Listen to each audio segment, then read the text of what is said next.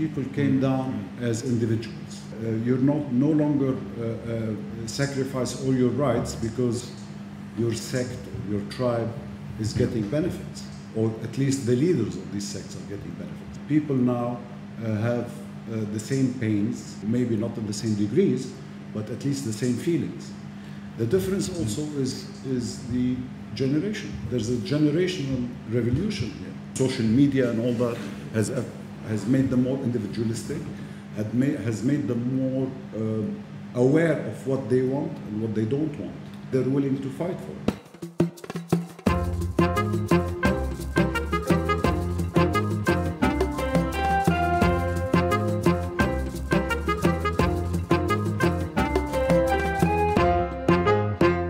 Malek Mrowa, what we're witnessing is a major leap. I mean, we've had a sort of a democracy here, Alibaba, not full, but this is a major leap. The past 40 or 50 days that we've seen, I think the development in the national democratic feeling has leapt years ahead. And the camaraderie between people is just amazing. Coming from different tribes, and I mean here different religions, or coming from different social statuses, you see a certain fusion of them in terms of mind and soul, which we hadn't seen before. And this is the right step towards democracy. Is it going to lead to proper democracy? I think we have leapt a big step forward, and I think, yes, there's something that tells me there's something that will stay out. I'm curious from your perspective, because you've now, with your own eyes, you've had decades of sort of watching things evolve politically and economically. And it would be hard to imagine a time where the economic pain was more than today, that people are genuinely suffering on. And I mean, it goes back to Civil War years, that kind of suffering, that sharp pain. Do you think that this uprising or this upswell of emotion, democratic or not, do you think the major component is the economic crisis? And I'm asking because if things were to improve economically, or to readjust where people are not in such a bad situation, do you think they would still have the same political demands that we're seeing? And is this something that there's no going back from? I think there's an element. I mean, people hate the Arab Spring and all that. I don't. I think a lot of people say the Arab Spring is just any uprising that happened and dwindled away. I don't think it's again a stepping stone for something forward. Obviously, the economic situation didn't help and help people make a decision. As we mentioned before, there's a generational revolution here, where those people don't want to hear about other people's problems. They travel, they know what economics is all about, because they're online and they see the cost of living and all that and what they need to live well, and most of them are well traveled or well read.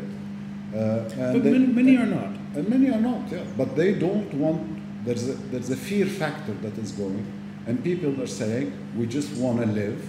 There is no reason why this country should be so dirty, for example, in the streets or the rivers or the seas and all that.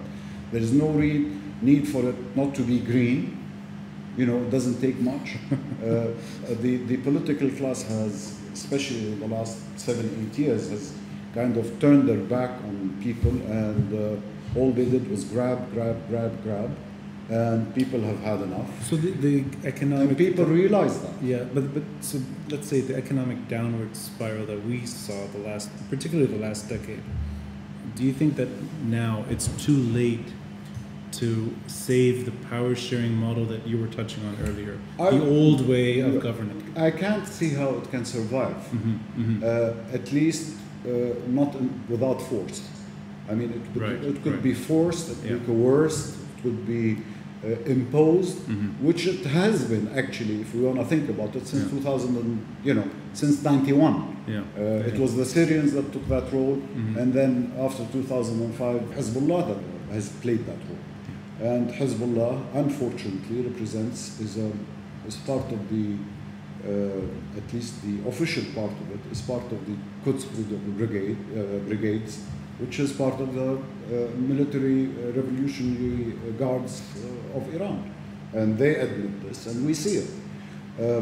So that's a nice way to kind of go back in time, because that is the current paradigm, where you have a group's ability to impose its what it thinks is detrimental to its survivability. But let's go back, and I'd like to have your perspective on years where you were younger. And I think your voice is actually quite pertinent, because you grew up as the son of a famed Lebanese journalist who paid the ultimate price for expressing his views his way. And we're seeing expression today on an individual level, and I can only imagine what we're seeing now was really the dream of many journalists who paid the ultimate price. Many people, or many normal citizens at the time, many people had that feeling. But you growing up as a younger sort of citizen, and I'm going to guess from the 1960s, your childhood, this way of covering the news and the determination that the pen is mightier than the sword, that ultimate principle. When your father delivered two major papers in Lebanon, Al-Hayat, an Arabic paper, and Daily Star. The third one we both kind of talked about before recording, Beirut Banyan, which was just a fleeting moment. But if I'm not mistaken, he is the only Lebanese citizen to have delivered papers in all three languages. Absolutely. That's quite an accomplishment, and in a short period of time. And they're still around. Aside from the French one, Hayat and Daily Star survive today. Did you see yourself as a kid wanting to participate in that form of expression? Did you see yourself as not necessarily just a journalist, or not somebody who's covering the news in particular, but somebody who would sort of join a movement that is full of these kinds of voices? And we can talk about them at length. But did you ever imagine as a child that this would be your destiny in Lebanon? No, I mean, when my father was assassinated, I was 6 years old. And that leaves, it marks you in different ways, and then you grow up and you have to know him from his writings and from. So you have to make your own mind. You don't know the person, whether you like him or not. Yeah.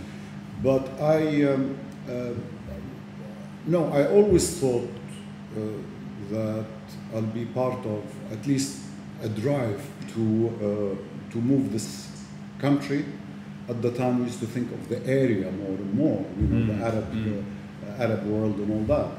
But definitely, I always knew that I will try to play a role, as small as it might be, to push this country towards proper democracy and proper social equality. And did you see that through the journalism medium? Obviously, being and living I worked in newspapers. I worked on Al-Hayat. I worked on the Daily Star. So yes, you have a public concerns. Your public concerns are high up on your priority level in one's life. Yeah. So obviously that helped and pushed and aided somehow. Yeah. So yes, I mean this is absolutely, it's always been there, and the powers that can be in Lebanon that have been ever since independence are exactly the same. Power sharing. It might be less lethal than it is now, less toxic as it is now. It reached the point where it became too apparent, as we've seen it the past 10 years. Yeah. But it's basically the same names, the same people, and the same system. I think the system might have worked at a certain point, but it's not what a lot of people dreamt of, even back in the 50s and 60s. People dreamt of a better world and of a better Lebanon, and we're edging towards that. We have still a long way to go, but we're edging slowly in the right direction. But can I ask you your personal opinion on freedom of expression in Lebanon? even during the worst of times, even after tragedy, after assassinations, journalism, free expression survives in this country. And it always seems to triumph, even as the political situation decays, even as economies implode, even as people are broke. You still have a flourishing journalism scope in this country. Well, I'm wondering, what do you put that on? Because every other country in this part of the world has not seen that kind of vibrancy. There's a history of that. I mean, the geography of this country, you know, being mountainous and being the refuge of many minorities and all that. And you put journalism's success story to those years. Of course, because there's nothing that you can nourish in an attitude in people within, you know, 1 or 2 generations. Yeah, it's something that is installed in the genes somehow. I mean, that's pompous to say, but that's the reality of things. So yes, I mean, it's something that is installed in the Lebanese, and it goes back years and years and years. I mean, hundreds of years. The first newspaper, the first printing press in this part of the world, if I'm not mistaken, was Hadiyat al-Akhbar. And that's in the late 19th century. That's Ottoman. Late 19th century, yeah. Right. 1870s. And I mean, that's, you know, 120, 130 years ago, Lebanon, or this part of the world at least, modern Lebanon, seems to be way ahead of the curve. And if I'm getting this right, it's the pluralism of Lebanon that allowed it to have this kind of breathing space for expression. Yes, and also because the infighting in Lebanon invited a lot of foreign powers, and these foreign powers created, knowingly or unknowingly, the most precious these things we do, which is education.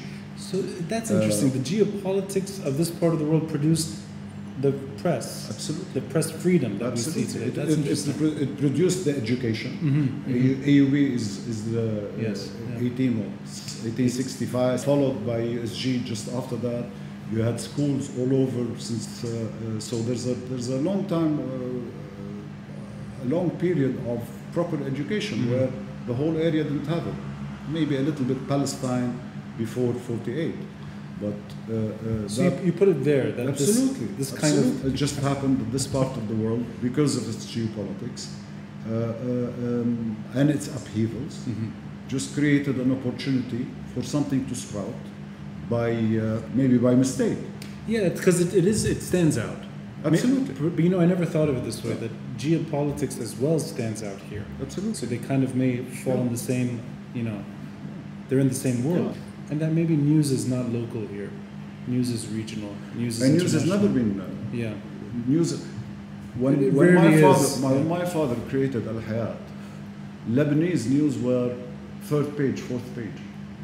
Of the local paper. Of the local paper. Right. Everything was international and Arab. Because I think that probably has been the same since. Because really, most of the anything that happened around us affects us because of, again, our division and our diversity, which is a curse in a sense, but it sprouted up, as I said, the universities and education, because and all the powers that the West at the time, different powers wanted, you know, where there was a competition of who opens more schools. Even your father's legacy is not tied to domestic affairs. He wasn't chasing the municipality over any issue.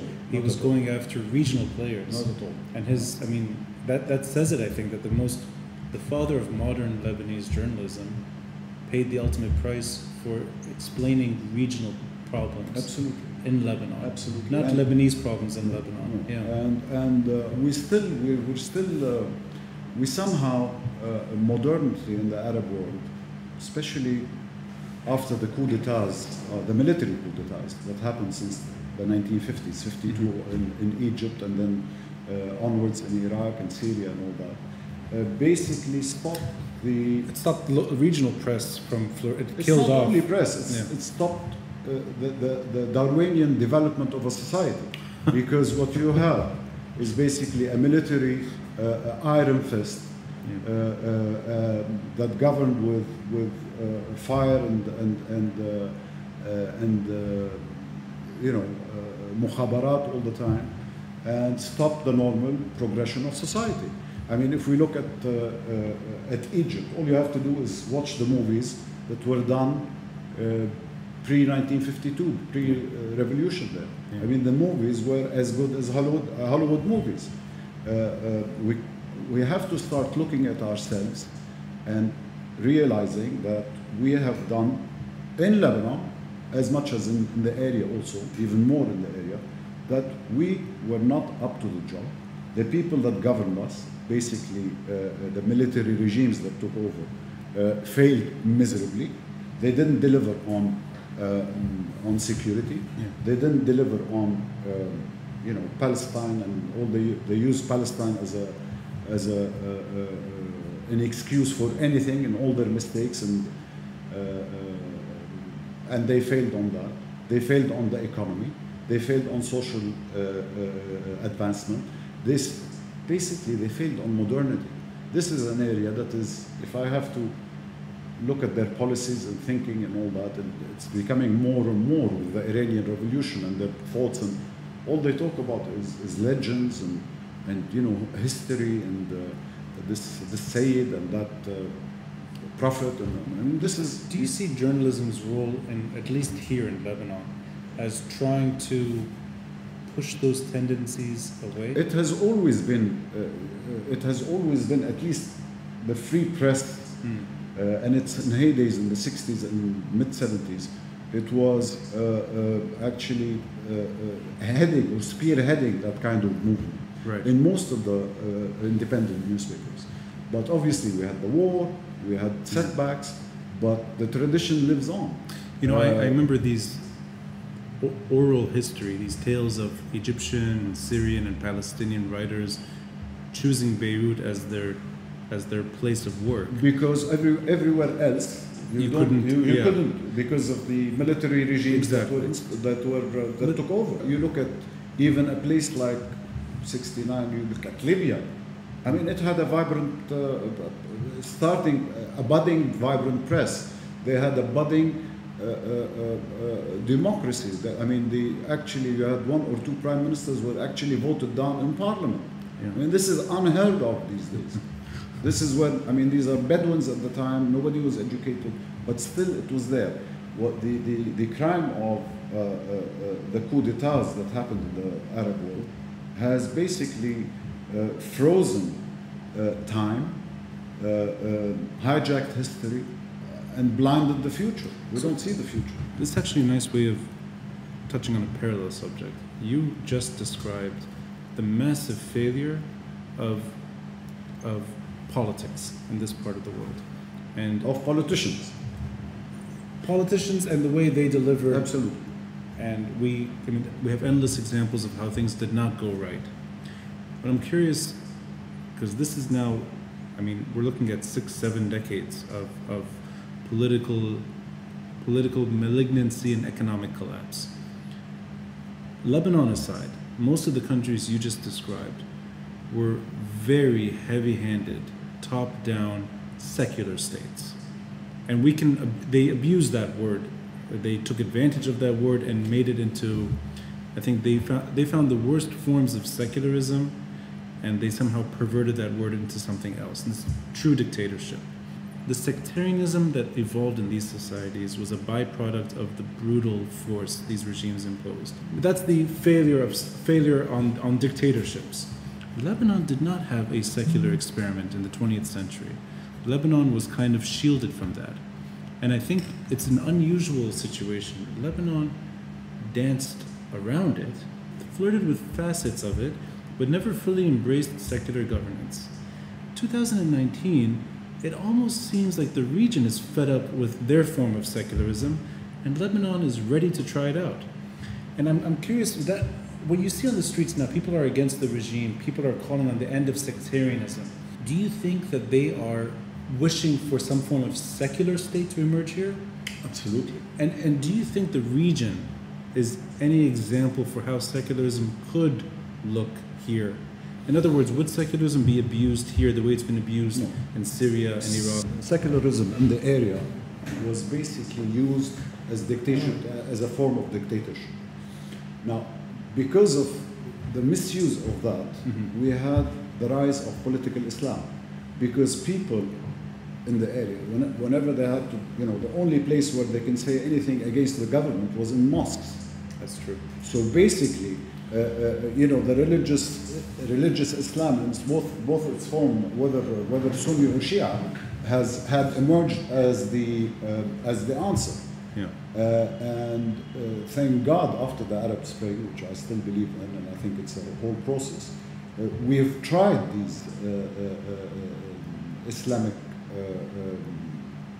forms of government, and they're failing miserably. I mean, we saw the Arab Brotherhood, whether in Egypt, whether in Tunisia, whether in all their movement, and now in Libya, they faltered terribly.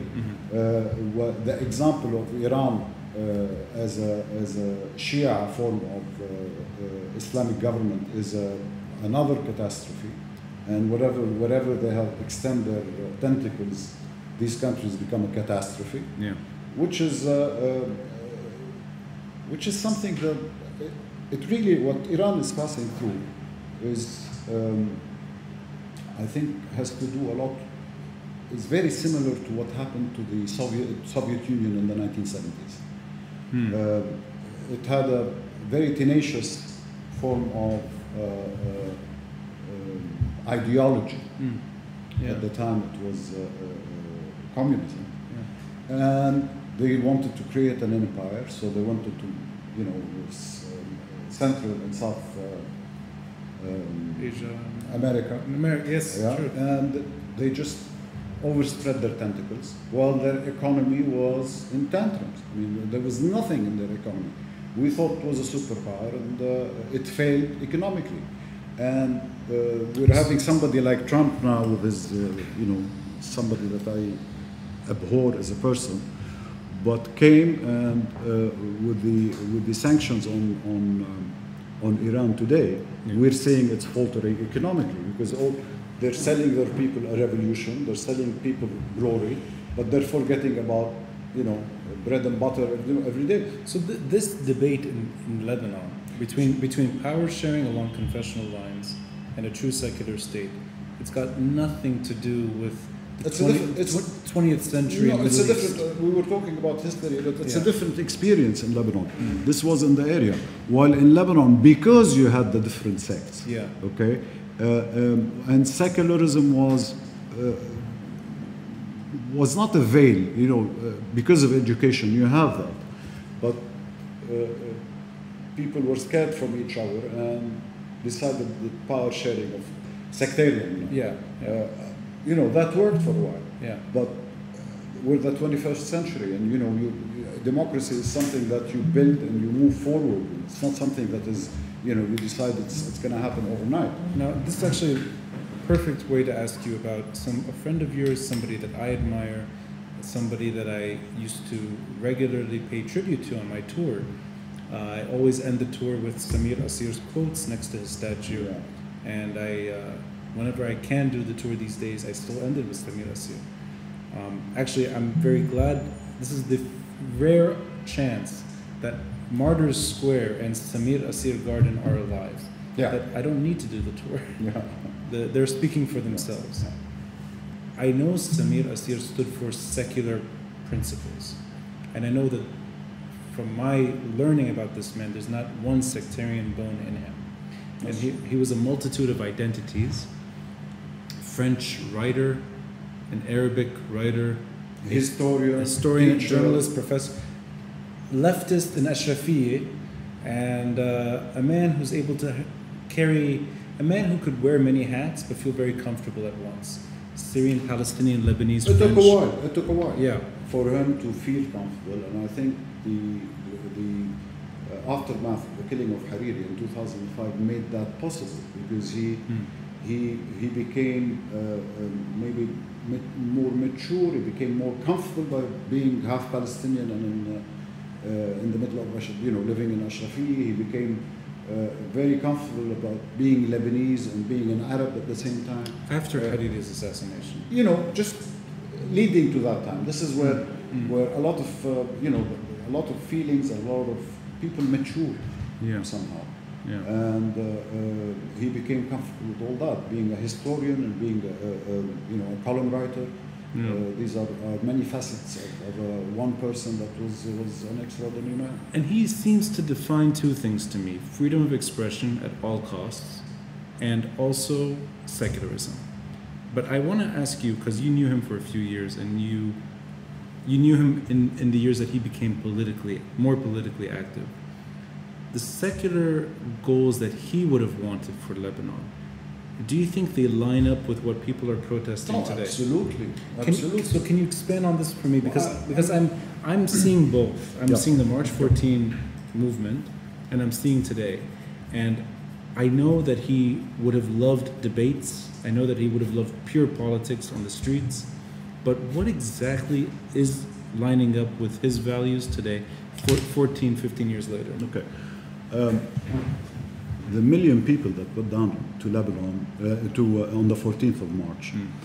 Obviously, it was the anger and the sadness of the demise of Rafi al-Hariri. But a lot of them came down because they wanted a state. They wanted things to change. At the time, we wanted the Syrian regime that was heavy-handed, controlling the country. We thought by getting them out, we will be able to create a state. And when you create a state, we're really thinking of the right of a citizen then. And the right of citizen doesn't come with sectarianism. Right. So he was opposed to that model from back. Absolutely. There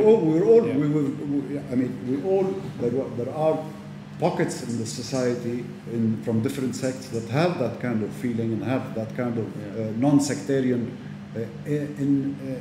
inherited and inbred feeling, and it's on lesser degrees with other people, but we've all been, Samir and others, that been struggling for a moment like this, where people wake up and decide and realize that the rights of the Maronites or the Shias or the Sunnis are not his right just because his leader is making the money and stealing the government and more than the other. That was the kind of model that we were put in. If I'm a Sunni, I'm very happy if my leader is very happy. It doesn't work that way, my friend. 15 years ago, that was his goals, to get us out of that prison. Absolutely. Today, are people, in your assessment, are people embracing a new order? Are we seeing the beginning of something else? I think, as again we mentioned earlier, I think yes, the new generation has, most of the new generation that I'm seeing, has no iota of sectarianism in them. So what does a new social contract then? What does it look like to you? Because I can't see it. And I'm saying this as somebody who supports this moment. Absolutely. Somebody who really wants to see a better society, a better government, a better politics. I don't know what it looks like. Ron, I don't know what it's going to look like, but I think there's no turning back. We've moved forward. There's a big step forward. Yeah. And then, you're mentioning 14th of March was 2000. Years ago. Lebanese politics has changed, or the political game for the powers that be has changed. You see them today trying to claim, there's a claim to be holy and claim to be honest and all that. And what is happening is that this revolution, they put the check and balances on their movements. It has a veto power on that. Yeah. And we've seen it with the governments trying to be formed, and I think it will have a veto power. So there's no way for this regime, in the way we know it, the way we've seen it, there's no way for it to stick around. Well, they're coming, and it's something that they've built and thrive on, and this is, you know, this is how they exist. And if we'll be very naive if we think they're going to turn their back and deliver you all that. They'll play it. They'll play any rotten game, including going down with the people as they did, and claiming it as their own. But no, there is something that has changed. I think it is more solid than we all think, and I think we'll move forward. It's not going to be tomorrow. At the beginning, you said something that's always on my mind. The ability of a group, whether today it's Hezbollah or in the past it could have been other groups, in the future it may be other groups as well. A group outside of the state apparatus with its own means to violence that is able to potentially hijack a movement or a revolution, or at least steer it in a different direction. Are there any mechanisms in place to make sure that what we both saw was the violent end of March 14, and but there were visible targets in March 14, and by and large the most effective targets were eliminated. It was not a leaderless movement in its inception. Maybe the weeks leading up to March 14 were leaderless, but March 14 and beyond, leadership took the reign, and it didn't succeed, partially due to violence. But that aside, this for the time being remains leaderless. The 2019 events, up until now, it's hard to put a name to anything that's going on. And people have tried and they haven't succeeded. So that may be the way to preserve the fluidity of the moment, that you can't target individuals per se because there's not one person to target. But how do we find a safety mechanism to prevent violence from derailing this revolution? Well, I mean, look, if we're talking about Hezbollah being the power that has the violent tool in their hands, and they've used it a couple of times, there are two reactions. The reactions of the revolution has been, or the revolutionaries, because has been just amazing. First, they're not scared. Absolutely. First, they're not scared. You know, before, if we remember, in 2008, they just had to get few thugs with black T-shirts all around the city, and the whole policies and politics changed. It ain't going to happen now. This is not happening, and the reaction of the protesters was not sectarian. Absolutely, it was كلن يعني كلن, and they stuck to it. And they, you know, and they stuck to it, and then didn't resort to violence either. Now, this is something that we command, and this is something that's very hard to upkeep. And but these, you know, people on the streets seem to be to realize that's the only way they can survive the counterattacks, and they're doing it superbly without leaders. Why do we need leaders? Why? I mean, these are citizens. Eventually, leaders. It's not like March 14, you know, just sects and parties and all that. So if you were to strategize here and sort of give advice to protesters, it would be to remain كلن يعني كلن to the end, and don't form any visible leadership for the time being. No need. But then how does this translate to political power later? It does. It's already the revolution today has a veto power, something that only Hezbollah or the Syrians have.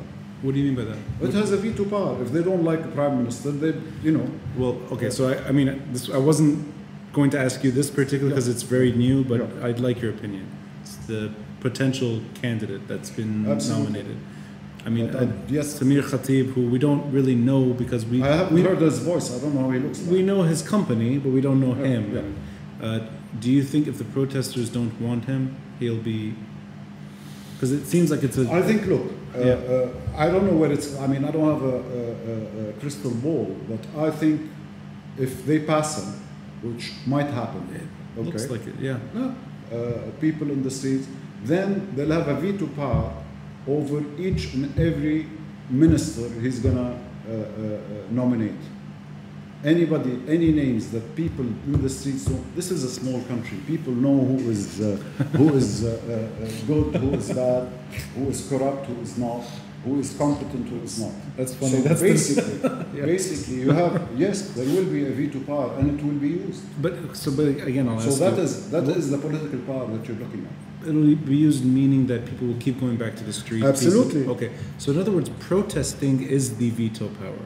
Demonstrating. Absolutely. Yeah. Okay. So it's not necessarily forming a political party. I don't think it's too early for it. I mean, we don't know. We might that might come at a later stage. It needs elections. We don't. People. I mean, when I say we, I consider myself as part of the revolution.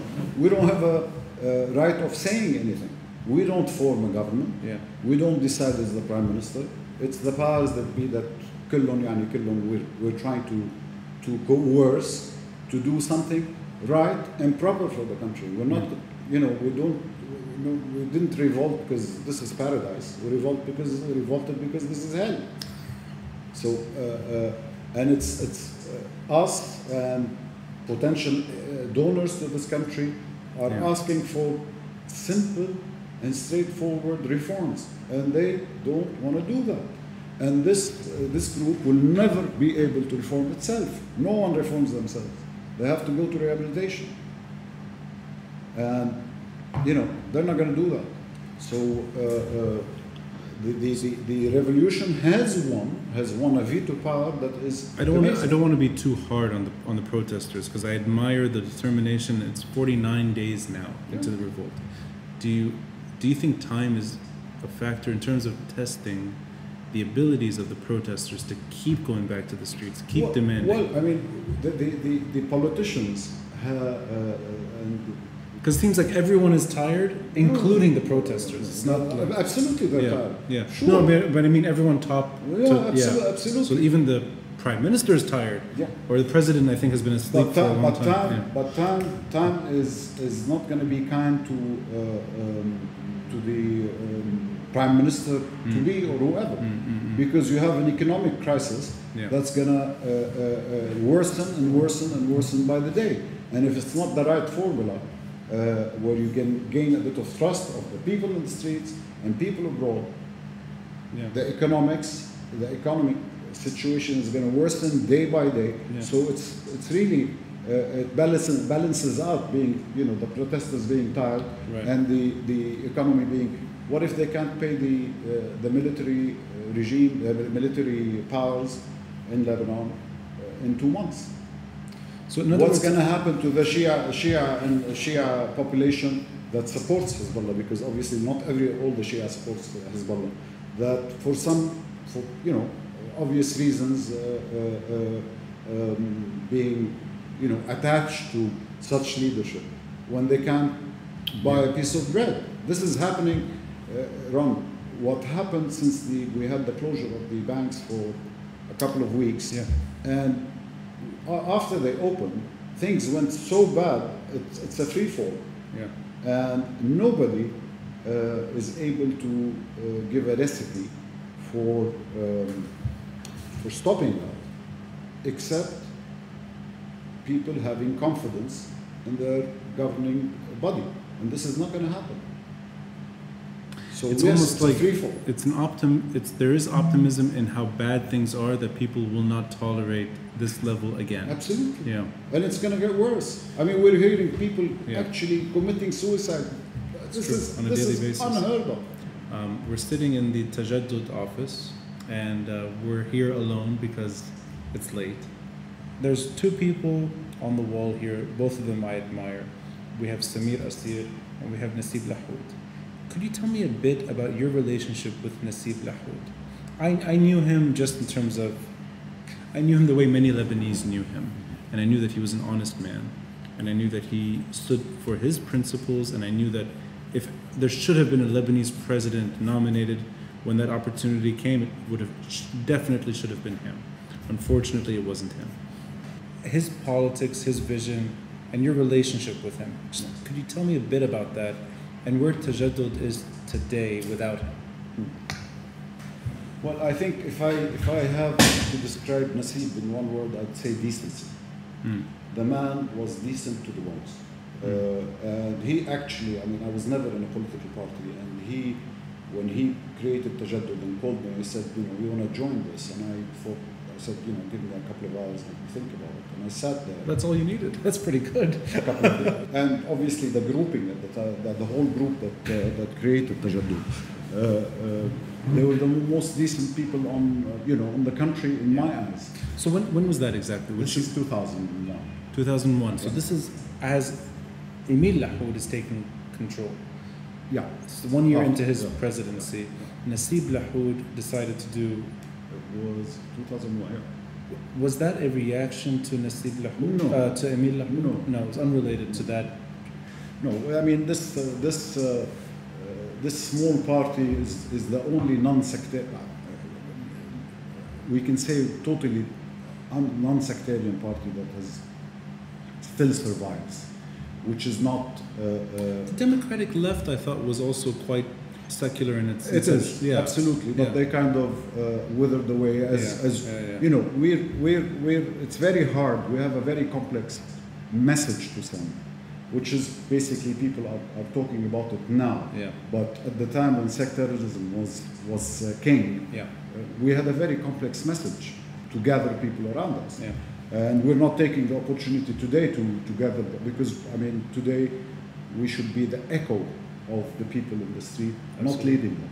We're just there, and if they need us when politics come into play, that's a different ball game down the line. What was Nassib Lahoud's role prior to that, prior to founding the Tajaddod movement? Nassib was a businessman who his company created the power plants in the Gulf, and came back. We were in the building of Lahoud Engineering, where he wanted to work, come back here and work for Lebanon. This is after the Civil War. After the Civil War. Now, the moment he was appointed as ambassador to the U.S., he stopped the company working in Lebanon and taking any contracts. Out of principle. Out of principle. You want to work in the public domain, you keep your business.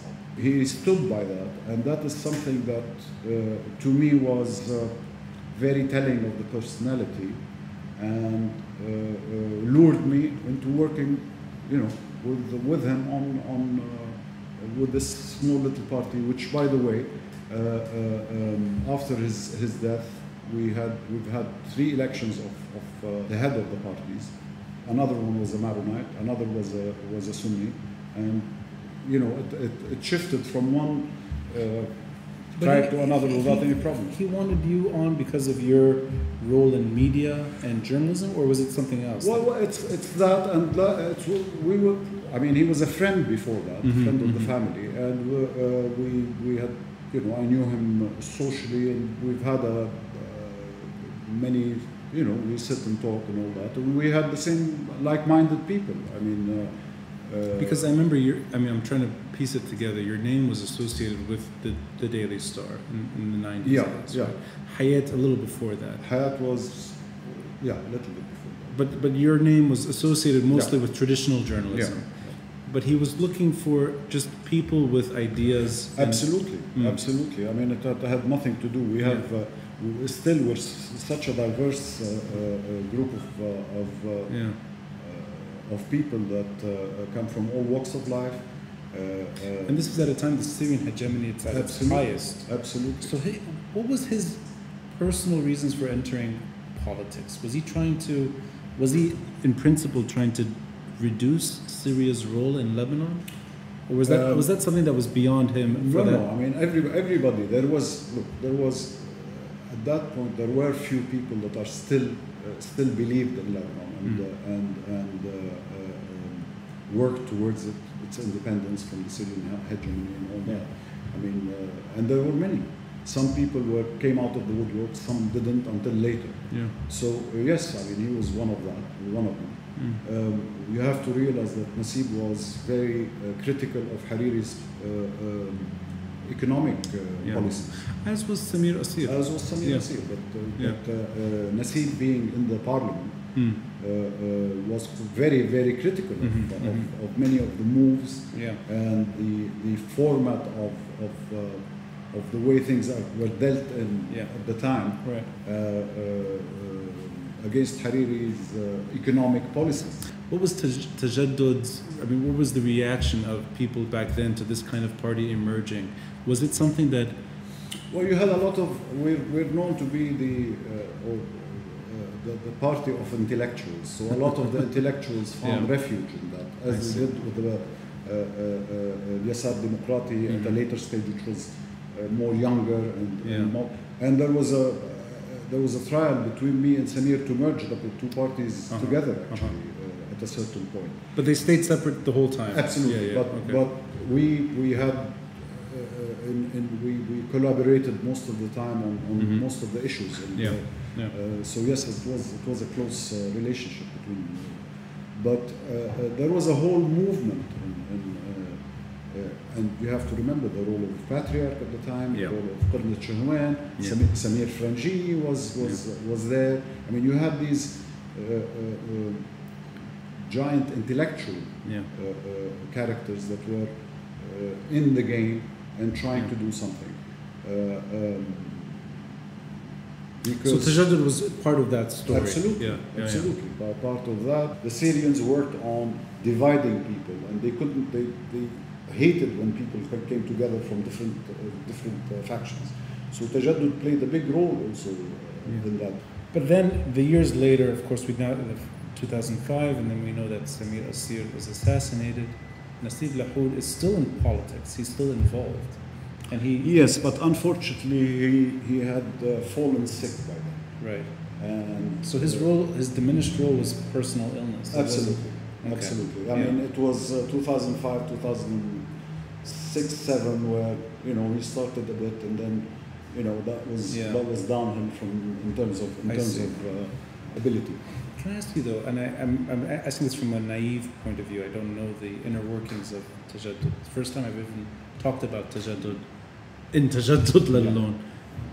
Did anyone naturally take over that role, or was the face of Tajaddud just so symbiotic with Nassib Lahoud? Well, I mean, yes, of course it is. I mean, but that's a positive thing that happened after Nassib's passing, is that we sat all together, people that gathered through Nassib's character and through the ethos of this party, and we said, okay, what next? So what next? In other parties that say, okay, there's the brother, there's the son, and all that. That wasn't even on the agenda, even in the minds of his family. So we continued with Kamel Ziyadi, who was at the time still a member of the parliament, and we thought being member of the parliament. And after that, we have Wafiq Jabr today, who's the head of Tajaddud. So we decided to continue. Now, obviously, it hasn't grown much. I mean, because the reason I'm asking you this is because it seems like the country finally reached Tajaddud's message on their own. Absolutely. And it seems like now there's no, I mean, Tajaddud is downtown Beirut, it's Sehat al-Noor, absolutely, it's Nabatiyya. I agree totally. And we, as I said, we're not taking advantage of that. We're not even publicizing all this, and we're extremely ecstatic and happy. We want results. We don't want political party membership. That will come down the line. So for the time being, it's really just embracing the moment. Absolutely. We're embracing. We're being the echo. We are. We advise a lot. A lot of the, younger generation come to us with questions and helping in policies and all that. But we, given this revolution, we will take the back seat until things move forward. I'm going to then wrap it up with a question that relates to your father's contribution to the way we type in Arabic. I didn't know this, that. Oh, you saw the. Well, there's a nice documentary about. The documentary. And I did not know. I mean, this is a very sweet story, and I hope I got the name of the font right, because there's Mrowa is in the name of the font. Mrowa font. Yeah. Is it Mrowa font? Yeah. That's. Well, I mean, is it Linotype? Mrowa Linotype. Font. Linotype was the equivalent of Apple today. Okay. So it's simplified Arabic. That's really the name What of the... basically Arabic had 160 different letters. Mm-hmm. You know, the ha in the middle, Sure. and the ha in the beginning, or the ha in the Yeah, beginning. yeah. So there was a whole need Yeah. of simplifying this, because he loved his work, he loved journalism, he loved publishing, and you couldn't buy a typewriter. You had to have 3 or 4 shifts to write in Arabic. Right. Okay, so you really needed to simplify Arabic. So And the old keyboard was just 160 no, characters? it had 4 shifts. Oh, Instead of 1 shift, you Oh. had 4 shifts. Wow. Okay, so it was What a waste of time. absolutely so you needed a way of writing Arabic simply with the 1 shift, or with all the Arabic Right, yeah. To just simplify it. Make absolutely. It, yeah. So they had to redraw the Arab alphabet Yes, yeah. and its ligatures between 1 and 2 in a way to simplify it and be able to use it on a modern keyboard. Now one of the reasons the Turks shifted to Latin in Ataturk's time was because you couldn't publish in Arabic because it had to be done by hand. Okay, so this is a dilemma that had plagued the Arabic language for a long period, and my father and others worked on it. There were trials in Tunisia, there was trials in Egypt at the time, but my father's because of the necessity, because he published a newspaper and adored what he did, pushed it through, and it became universal, and this became the simplified Arabic that we work with today. It's interesting. It's not a font, actually. Right. The font it's just the whole mechanism of using 2 shifts instead of 4 to write the Arabic language. Hayat was opened in 1946? 46. And the font, 1959. Yeah. So those 13 years, was your father and other Arabic writers, were they doing the 4-shift keyboard? They were either 4 shifts, and then weren't many machines that could do that. They were actually, at the time, printing was, they used to pick with eyebrow pluckers. Okay? You're kidding me. Yeah, and each letter of the alphabet, 1 by 1, and somebody will be sitting there just picking an alif from here, a lam from here, and putting it next to each other. Did you inherit any of these keyboards? Yeah. This is something you should never sell, because these the Linotype, the first Linotype machine in Arabic that came to the area is sitting in Kamel Mrowa's garden in Lebanon. Oh, I'd like to see that one day, because that's special. That's special. So, Daily Star was just a few years later. It's 1952, if I'm not mistaken, the year that opened. Yeah. So 6 years after Al-Hayat, your father saw the need for an English publication in Beirut. That fledgling French one, which didn't last long, Beirut Banyan, was later, and it didn't, and it sort of didn't have a long lifespan. I'm curious about this long view of traditional journalism, whether it's Al-Hayat or whether it's the Daily Star. They're very different. I know they're very different beasts, but they're both products of a man who deliberately wanted to deliver free expression through the written word out of Beirut. 7 decades later, journalism to somebody like me seems like a totally different beast. And I ask you, and I'm speaking on behalf of somebody who's not the average age of the protester, I'm older. I see people with their phones and literally swiping and refreshing, looking at Twitter or Instagram, on occasion Facebook, trying to get the latest catch, and oftentimes you don't know if it's been vetted or not, but the point is, it's just literally instant news. Absolutely. 7 decades ago, you have somebody like your father and his team working through the keys of a 4-shift keyboard, and that in itself makes you detail-oriented, and you have to really think through the next day's written word, and it requires patience from the reader, and it requires in-depth analysis from the writer. that doesn't seem to be easily available today. You do have some publications that still work with in-depth analysis, but even they turn to social media, and even they tend to rely more on imagery, on video feeds. You've seen a lot of this change in the last 5-6 decades. Do you think journalism is healthier as a result of the way we communicate? Or do you think it's actually in a dangerous spot now where we don't always know what is real and what isn't? And all of us could be journalists. I can be a journalist, you can be a journalist without any training. As I said, this is the democracy of journalism or citizen journalism. Mm-hmm. Now, obviously, it has its benefits. What has changed is the medium. Yeah. The medium that we use today is electronic, much faster. The communication, you had the written press, then you had the radio, then you had the TV, and the span of attention of a reader has become much shorter and much. Newspapers were entertaining, were informative. Yes, but is it more dangerous? In a sense, yes, because now you don't know what your sources are. It's true. So you don't know if this is fake news. I mean, the problem of fake news is global, and it affects elections, as we've seen in the States and in Europe and England. So yes, it is more dangerous. That's why I think the role of being a journalist as a profession has not died whatsoever. That's interesting. What has died is the medium, or is dying. But if you can still source it, if I tell you, you see something on Twitter or on Facebook or a piece of news, and it's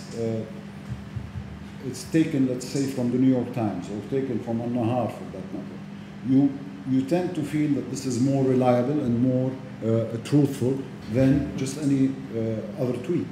And this is a problem that we will face more and more. But you know what? When they look the same and they produce the same way, a tweet is a tweet. Absolutely. They can be almost wrongly equated as both are news items. Yes. Or an Instagram photo from one source or another, they're photos. And you know what? I mean, I don't think the patience is there anymore for the average consumer to really care if it's the New York Times or if it's... But I'm saying, yes, I agree with you. But journalism as a profession has not died. It has been diluted with citizen journalism. But there's no authority and reliability with all these tweets. And most of them, what you're getting instant information. Many times we're deluged with information today. And what we need to do is one spends more time in thinking about that item, filtering that item, trying to decide whether he believes that item or not. Which was much less in your conventional medium that were before. So journalists, in a way, the profession has become, in a sense, more necessary in order to push back against that. Absolutely, and because you have to filter information. We have so much information coming in. You have to really filter it and organize it in a way where it's comprehensive. I'll give you a personal story. In 2006, July of 2006, I remember the Daily Star had to cut the number of pages it could produce because of the blockade and just the difficulties of production. And I literally every day would buy the Daily Star. And it's not that long ago. You'd open the Daily Star. Prior to that, we had the Herald Tribune squeezed in. So it was a rather thick newspaper, 2,000 lira, and that's your day's news. I don't remember the last time I even saw the Daily Star in its physical. I think it's still around. But I haven't seen it for years. Well, and I'm just curious here. The Daily Star to me is my phone. My phone is the source of all my information. Do you think these old names, it could be Hayat Daily Star, it could be any name, a name from the beginning of modern journalism here, do you think that they will be able to survive this wave of citizen journalism? Well, in its paper form, I think it's dying away, and something will come out, online. Obviously, we're going that way. The New York Times is the most successful paper in doing that, and they make more money now online than. But that tells you have to. You have to be serious journalism and serious. And it almost seems like a natural compromise with social media, that all these outlets rely on spreading their words through social media as well. Yeah, absolutely. Your newspaper. I mean, you don't. I get it on Facebook. You go on Facebook. You have 5 friends that you trust, and if they have something interesting about an article, you just double click it and see it. Absolutely. So the window shopping, you go window shopping for news on Facebook, maybe, or on Twitter or something of that sort. These formats have changed. So has the music industry. I mean, before it was cassettes, then vinyl, then and now you go online. It's a different format of delivering the content.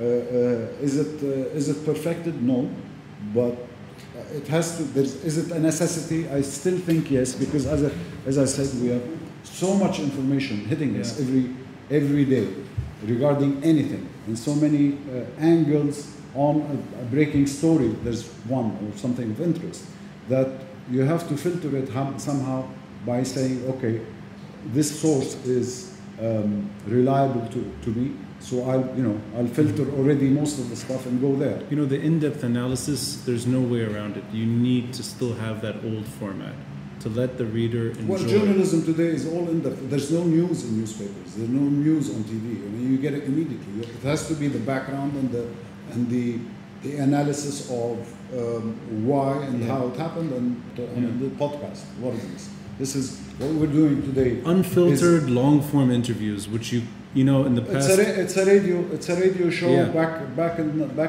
70s. You're right. Exactly, and people still listen to that.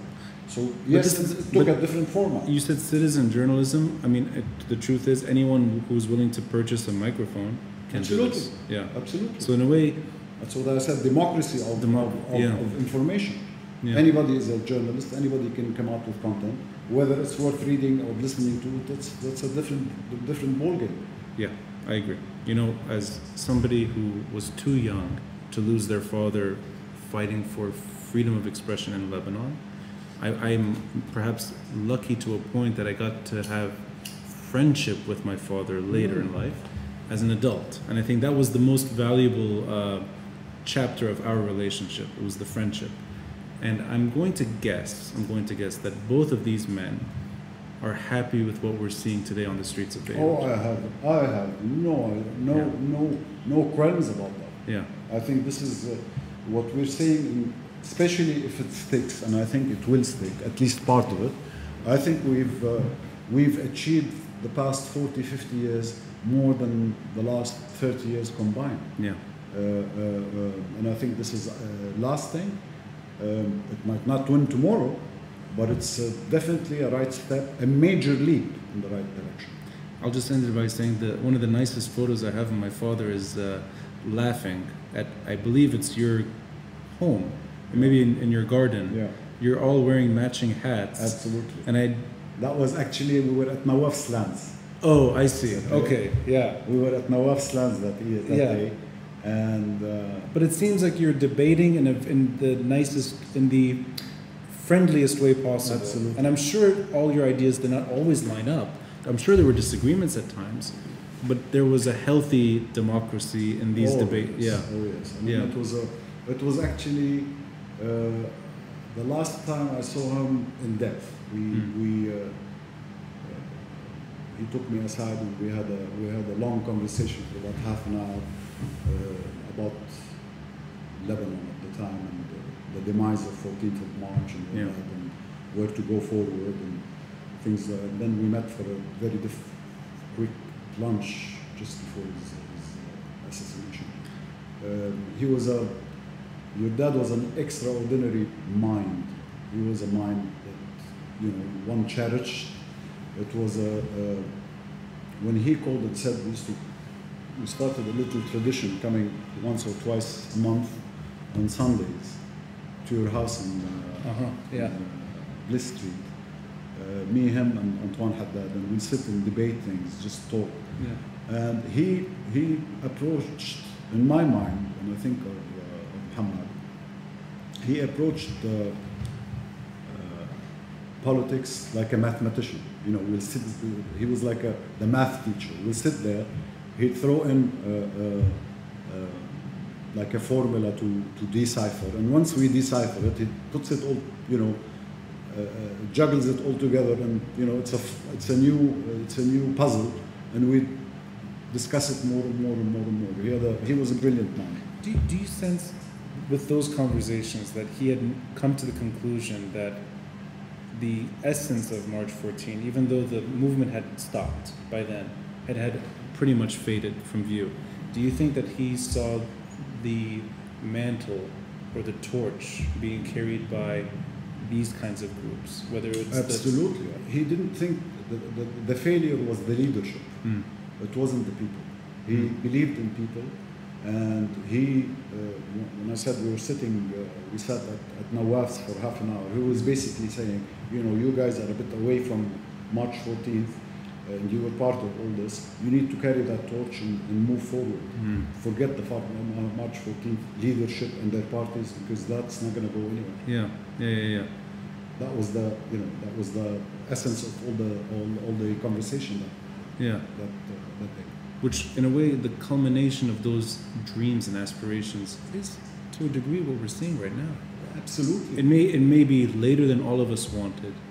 It may be due to economic pain. That might be the catalyst.